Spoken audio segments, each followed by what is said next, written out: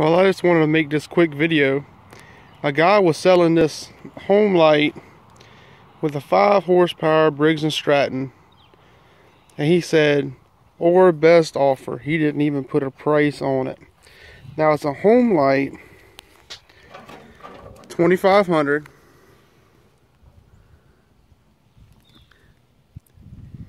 The model and all is EH 2500.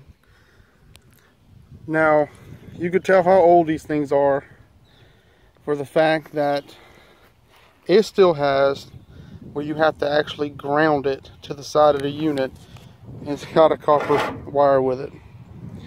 Now what really intrigued me about this is it actually had, as you can see that bag, I just took them out, it actually had all the old manuals and all with it.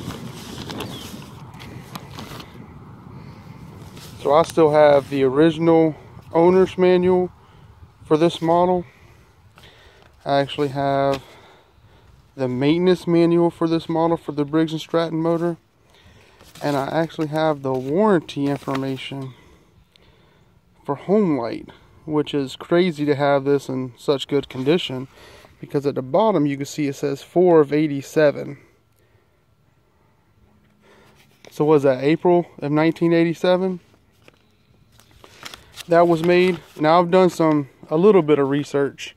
So on the other papers in there, you actually see in May of 1986 for this generator.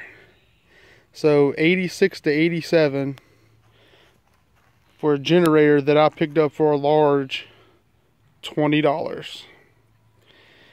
I think that's a pretty good deal.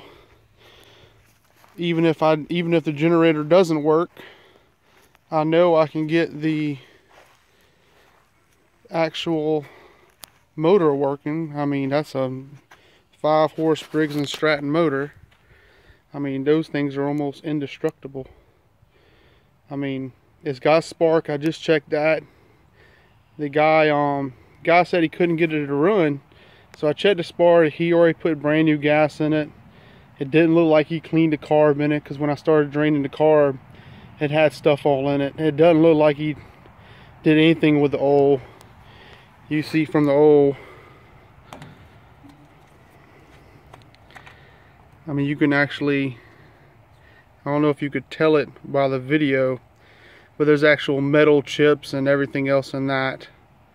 So that's not good. I mean, he's trying to get this thing cranked and saying he can't crank it, and he's not even doing anything to it really.